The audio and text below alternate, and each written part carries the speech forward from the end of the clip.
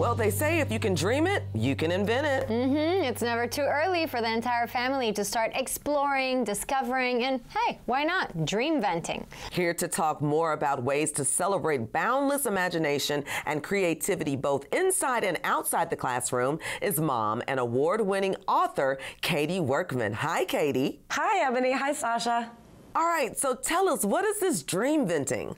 Dreamventing is pretty much what it sounds like. It is dreaming up a simple invention, and I'm very happy to be partnering with Frito-Lay Variety Pack as they encourage young dreamers, age 7 and up, to use their crazy little imaginations and their great creativity and come up with simple inventions to change things. And then they're calling them Dreamventions.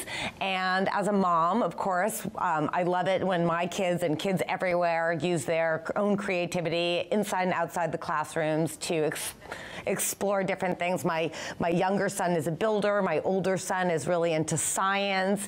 And to get the inventive juices flowing, Young Minds Inspired has come up with a Dreamvention-inspired curriculum with 3 great fun and creative lessons that are going to be in classrooms all throughout the month of April. That's awesome. But what about at home? What are some next steps for families to get involved? Absolutely.